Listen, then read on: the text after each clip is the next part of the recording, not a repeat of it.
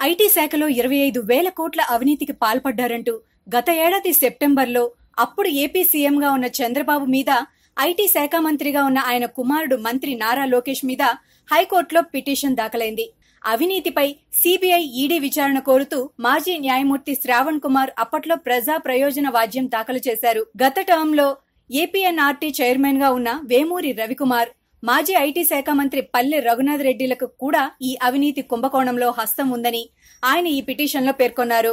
దొంగ ఎంఓయూలతో 1000 ఎకరాల భూమిని దారాదత్తం చేశారని, దీని ద్వారా లబ్ధి పొంది భారీ ఎత్తున ఆస్తులను పెంచుకున్నారని అప్పట్లో పిటిషనర్ పేర్కొన్నారు. కనీస అర్హత కూడా లేని కంపెనీలతో ఒప్పందం కుదుర్చుకొని 4 ఏళ్లుగా కార్యకలాపాలు చేపట్టలేదని పిటిషన్లో వెల్లడించారు. ఐటీ కంపెనీల పేరుతో జరిగిన క్విడ్ ప్రోకోపై సీబీఐ, ఈడీ విచారణ జరపాలని ఆయన హైకోర్టును కోరారు.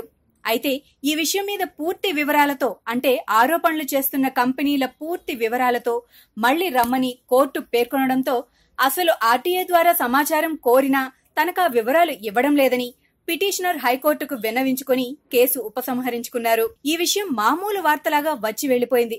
అయితే ఇప్పుడు పరిస్థితి అంతా మారిపోయి జగన్ సీఎం కావడంతో లోకేష్ అవినీతిని జగన్ సర్కార్ టార్గెట్ చేసే అవకాశాలు కనిపిస్తున్నాయి. ఈ విషయాన్ని ఈ మధ్యనే పార్టీ మారి కాషాయం కండువా కప్పుకున్న ఎమ్మెల్సీ అన్నం సతీష్ ప్రభాకర్ హైలైట్ చేశారు. లోకేష్ మంత్రిగా వ్యవహరించిన ఐటీ శాఖలో భారీ ఎత్తున అవినీతి జరిగిందనే విషయం మీద విచారణ చేపట్టమని కోరేందుకు 2-3 రోజులలో ముఖ్యమంత్రి వైఎస్ జగన్మోహన్ రెడ్డిని కలుస్తానని ఆయన చెప్పారు. కేంద్రంతో కూడా మాట్లాడి సీబీఐ విచారణ జరపమని ఫిర్యాదు చేస్తానని ఆయన అన్నారు. లోకేష్ తో కలిసి పనిచేయడం ఇష్టం లేకని టీడీపీకి రాజీనామా చేశానని చెప్పిన ఆయన, లోకేష్ కారణంగానే గత అసెంబ్లీ ఎన్నికల్లో టీడీపీ ఘోర పరాజయం పాలైందని అన్నారు. ఇక త్వరలో పార్టీ ఖాళీ కాబోతుందని, అది కూడా లోకేష్ కారణంగా అని జోస్యం చెప్పారు. దీన్ని బట్టి చూస్తే ఇప్పటికే గత ప్రభుత్వ అవినీతి కోసం భూతద్దం వేసుకుని మరీ వెతుకుతున్న జగన్ కి ఊతమిచ్చినట్టవుతుంది. వెదగబోయిన తీగ కాలికి తగిలినట్టు జగన్ కి లోకేష్ అవినీతి కేసు దొరికిందని అంటున్నారు విశ్లేషకులు. నిజంగా అవినీతి జరిగిందా లేదా అనేది పక్కన పెడితే ఈ విషయం మళ్లీ హైలైట్ కావడం ఖాయంగా కనిపిస్తోంది. జగన్ యంత్రాంగం, బీజేపీ కలిస్తే లోకేష్ ని అరెస్ట్ చేసినా ఆశ్చర్యం లేదు.